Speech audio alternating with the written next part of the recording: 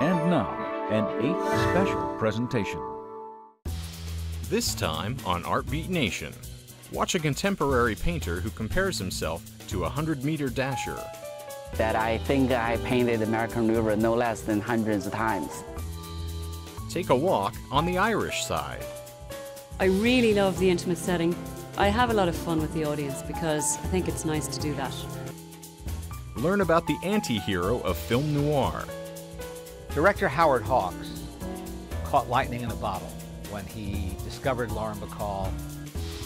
And see a small town transformed. We've just progressively grown and reinvented ourselves year after year to become the largest Renaissance festival in the country. It's all ahead on ArtBeat Nation.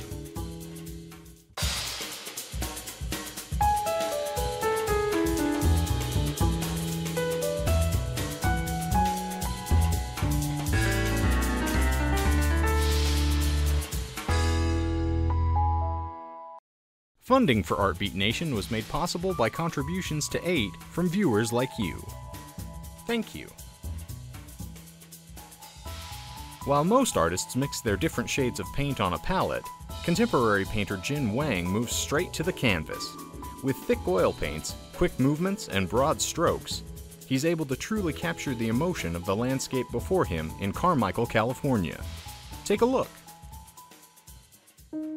Northern California is rich with cultural diversity and talent, and one of this area's brightest gems is hard at work behind me right now. Jin Wang, contemporary artist. Good to see you. Good to see you, Rob. Thank you for having us at your Carmichael home here. You're painting these beautiful oak trees here. It's my pleasure. It's amazing to see how quickly you work. I'm in awe of how fast this is. I consider myself like a 100-meter dancer rather than the marathon runner. But after the initial painting cover up the canvas, I would very carefully to fix up all the details. Touch-ups. The touch-ups. Yes. Which the viewer may not see the correction that I had made so that it would have harmony to the whole canvases. Where do you find your inspiration? Today you're painting these trees, but you also love the American River. Absolutely, that I think I painted the American River no less than hundreds of times. It's just beautiful, and your skies are so pretty.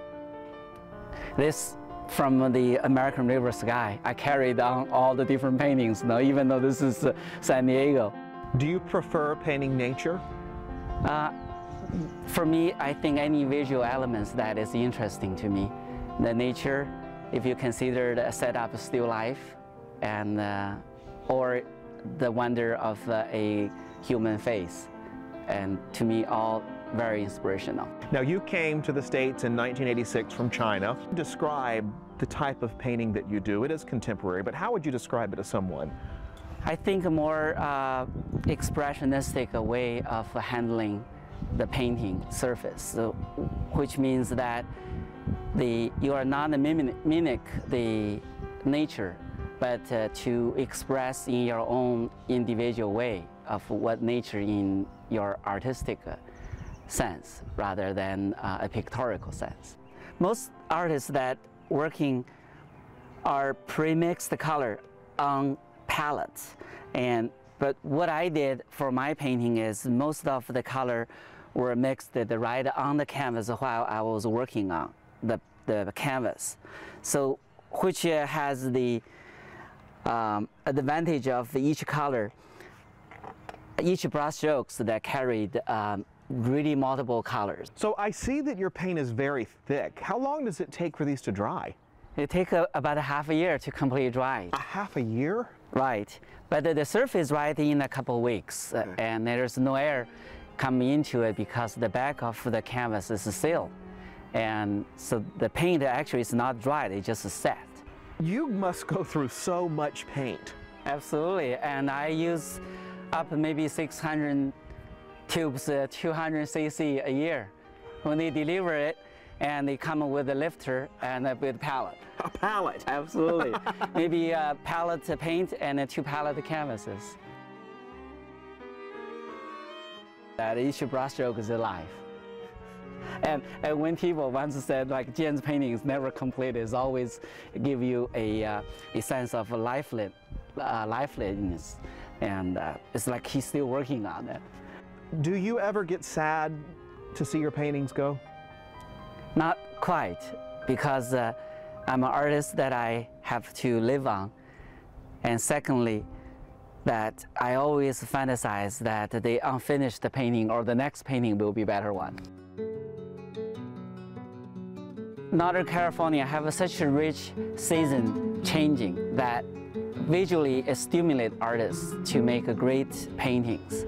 And that, for my opinion, explained why Northern California have very distinguished paintings. And even though I bring my painting to New York, to Memphis or Atlanta, that I still believe the quality in Northern California is superb. How does your art inspire you? Actually, it was very much later on when the painting is completed and I'm able to enjoy them. But while I was working on a painting, very rarely that I have satisfaction of it. Really? Because I always frustrated with the better mind than what it showed on the canvas, what I did. And so very often that when I was looking back at the painting a few days later, I said, wow, it was not that bad. Why I was so upset with myself when I was working on it. Well, whatever you're doing right, and we certainly do enjoy your paintings, and we love watching you at work, so I'd love to watch you do some more painting. Thank you so much. Thank you, Jin Yes. Long, here at your Carmichael home and studio. For more information, visit jinwangart.com. Next, we explore the Irish Arts Center in New York City. Founded in 1972, the Irish Arts Center encompasses a gallery, classrooms, and a performance venue that hosts intimate theater and music performances, film screenings, literary events, and more. Executive Director Aidan Connolly is joined by performer Julie Feeney to discuss this mecca for Irish arts and culture. Irish Arts Center is a multidisciplinary cultural center here on the west side of Manhattan. And we have three core elements to what we do. We have a performance program, we have an exhibition program, we also have an education program. In terms of our mission, we really have a goal of projecting a dynamic image of Ireland and Irish America for the 21st century. And we do that in a way that builds community with people of all backgrounds. Some of the programming that tells our story best, I think about a theater piece called Cambria Douglas. Two plays that we ran in rotating repertory. It was the Cambria that was written and performed by Donal O'Kelly about Frederick Douglass's historic trip to Ireland aboard the paddleship steamer Cambria. And it was a little-known story which turned out that Frederick Douglass, shortly after the publication of his autobiography, while he was on the run and enraged slaveholders chasing him, took refuge in Ireland and found common cause with people like Daniel O'Connell. We got together with Classical Theatre of Harlem and also worked with Roger Guenveur-Smith with his play Frederick Douglass Now, which was obviously the Douglass story from a more grounded African-American perspective. Projects like that give us a chance to project the excellence and the dynamism of contemporary Irish culture, but also find some connective tissue with other cultures. Those are the best kinds of projects. We have a series called Masters in Collaboration, where we bring an artist from Ireland together with another artist, maybe from here in the States or maybe from somewhere else in the world, and give them an opportunity to collaborate for a week without any real constraints about what it is that they're going to come up with. We kind of expanded it, and we offered Julie Feeney, a really incredible contemporary composer, singer, songwriter, musician, arranger, a month-long residency with a group of New York-based musicians. So we're really thrilled with that engagement. Love is a tricky thing, and it brings you lightly. Love is not what you think it should be, that it sings to you rightly. This is the first opportunity I've ever had to do 10 shows in a row, and of course in New York City. As an artist, it's been incredible to work, to craft your... I really love the intimate setting. I have a lot of fun with the audience because I think it's nice to do that. I like to have some kind of eye contact as much as possible. So I love performing in a small theatre. It's the best ever. This show I'm working with the director Vallejo Gantner from PS122 to have his vision permeate through my work as well. It's been really interesting. It's been a great fusion. I normally don't collaborate with people in that way, so this has been very, very rewarding. If I lose you tonight, my love, wilt thou somewhere dispel and pen? Wilt thou sadness behind your eyes weave my love? Is there a crevice there to begin? Our programming is broken up into a fall and a spring season in terms of our performance calendar. Usually we have a live theater offering that's over from Ireland. We recently had a wonderful play from Fishamble Theatre Company in Dublin called Silent, which is written and performed by Pat Kinnavan about a homeless man who's transported through his affection for the films of Rudolph Valentino. We also have a live music component. Sometimes that'll be performers who are sort of on the scene in Ireland. Sometimes it's some of the really interesting work that's emerging out of here in the United States. For example, Mick Maloney's an artistic associate of ours, an incredible traditional music folklorist and performer. For the kind of work that needs a little bit more physical space than we currently have, we do a season of concerts up at Symphony Space. We also have a rich literature and humanities program where we have dozens of authors coming through over the course of the year. We also, despite the modesty of the space, put on a dance program. We've partnered with Baryshnikov Arts Center. We recently had a project called Out of Time featuring Colin Dunn. In addition to that, we've got a film series of contemporary films curated by our team here. Lots of documentaries, concert films, interesting stories that are hard to find. So there's always something going on.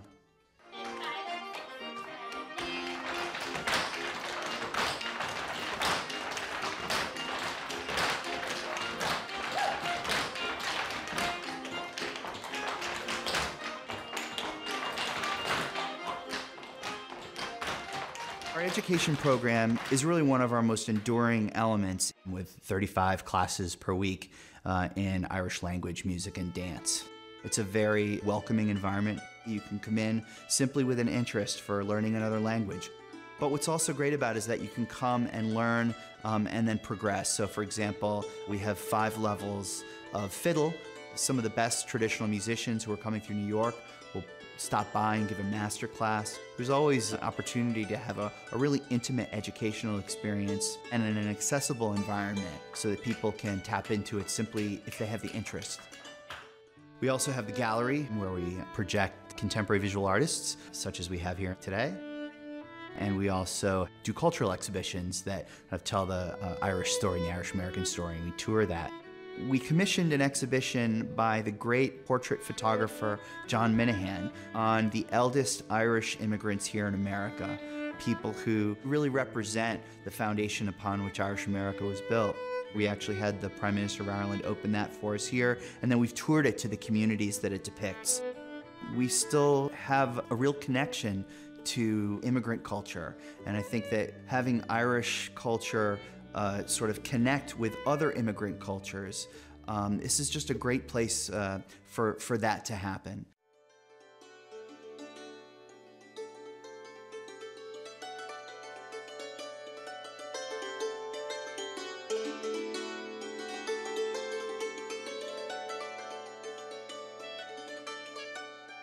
I think the Irish Arts Centre really is a great outlet for contemporary Irish artists, because you end up coming here in the mix with a lot of traditional artists.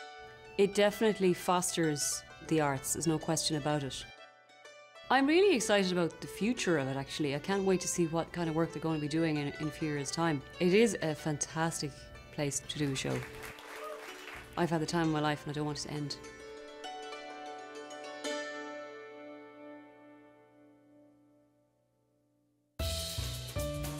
For more information, visit irishartscenter.org.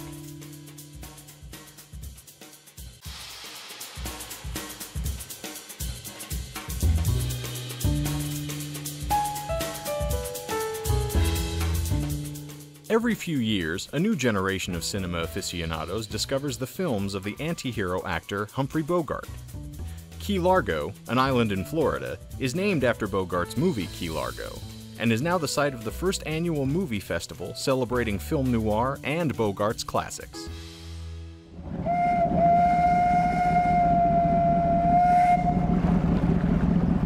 First off, Humphrey Bogart had the good fortune to be in more than a handful of really great movies. You know, there's some wonderful actors who I love and old movie buffs care about, but they don't have the reputations nowadays because the films haven't held up or the films aren't as well known. Bogart is, I think, very contemporary for a lot of reasons, but he played anti-heroes. He didn't play pretty boys.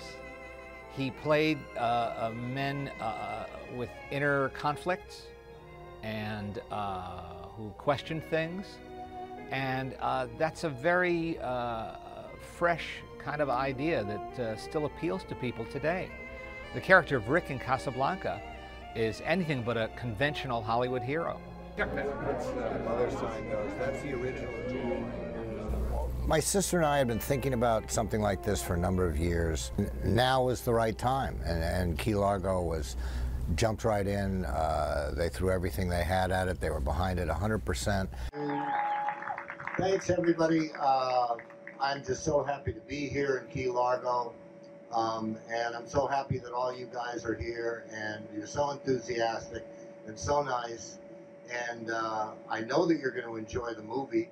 10 of my father's movies, 10 other movies, everything from Double Indemnity and Chinatown and Sunset Boulevard to Drive, which is the Ryan Gosling movie. It's a noir festival, and so all the movies are going to be based on that. A lot of different films, Treasure of the Sierra Madre, African Queen.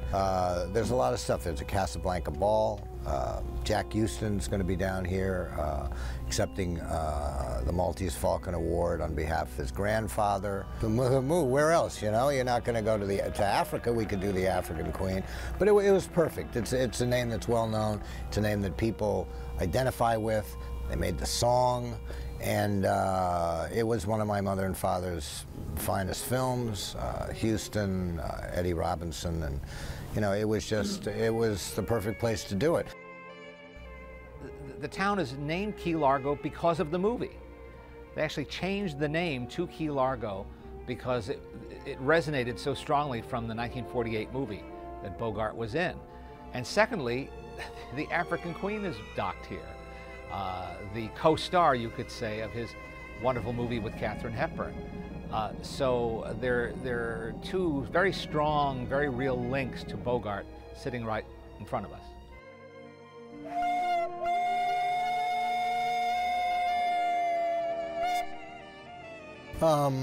Well, people ask me that. I think either Key Largo or To Have and Have Not, because without To Have and Have Not, I would not be here. So I kind of like that one as well. Director Howard Hawks caught lightning in a bottle when he discovered Lauren Bacall and cast her opposite Bogart in To Have and Have Not. And you just can't invent it. You can't create it. It's either there or it isn't there, and it was there. Well, my favorite film of all is Casablanca, which I saw during a Bogart revival in the late 60s. At that time, he was sort of rediscovered by a new generation. And I was one of the lucky ones who got to see that film for the first time in a movie theater. Not on TV, not on some form of home video, which came later, but in a theater, on a big screen, in the dark, the way it should be seen at its best. I hope it happens. I hope it happens every year, and I hope everybody comes down and has a good time. That everybody's happy with how it comes out. That's really all you can ask for the first one.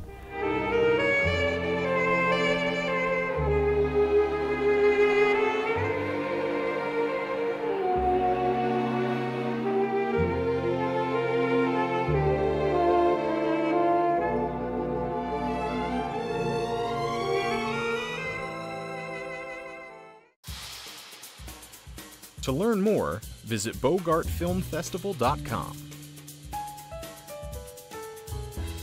The small town of Todd Mission, Texas is an unlikely destination for 1 million visitors every fall, until you realize it's home to the Texas Renaissance Festival.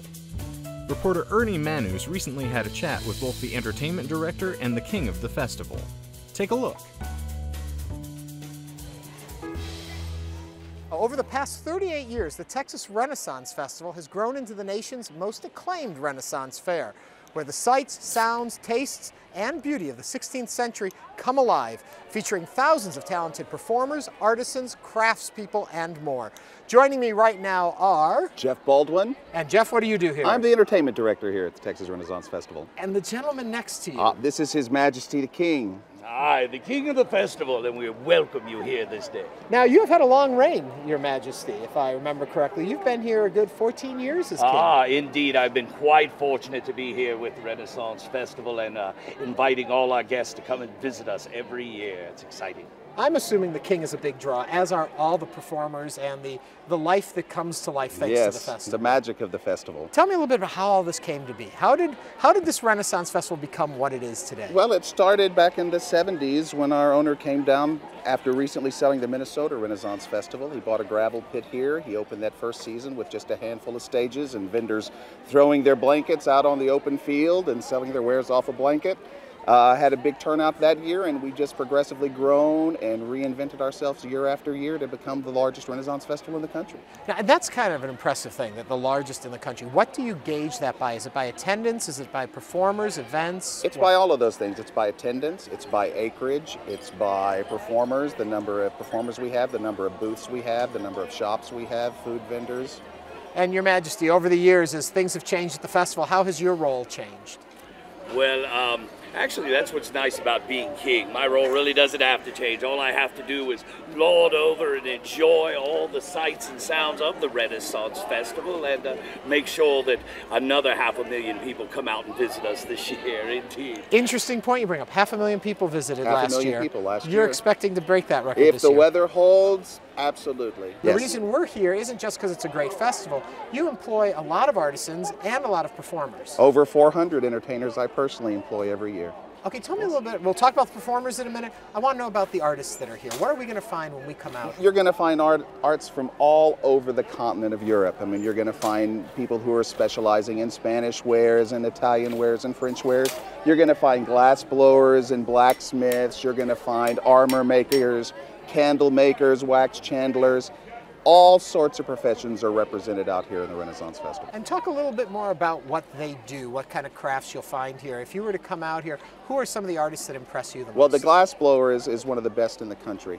I mean, she's doing daily demonstrations and actually get to see how that craft is done. We have an actual copy of the Gutenberg press here.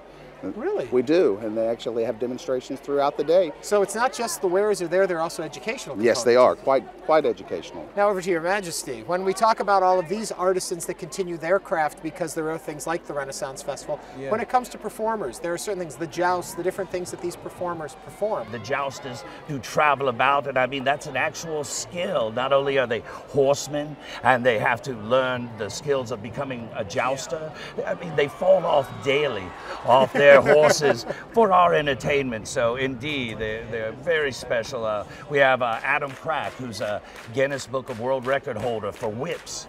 And he comes out here and performs with us and does an amazing whip show. And then in the evening, he adds fire to it. So it's just absolutely astounding. The Clan Tinker, a family circus, and actually family circus much in the vein of the Renaissance or the medieval period, who have learned, they juggle, they walk on tight ropes, and they just have a huge show together that just entertains everyone of all ages. It's great because it's a wonderful exhibition of great art and also of great performers and great things to see and arts to be entertained. There's music and there's dance and there's juggling and there's all this stuff. It's just an amazing. This year, what have you folks added in? What's new and fresh? We've completely rebuilt our Globe stage. The Globe stage was one of our original stages here. It had been around for 37 seasons. Well, we thank you for your time. Your Majesty, thank you for your time. Ah, thank thee.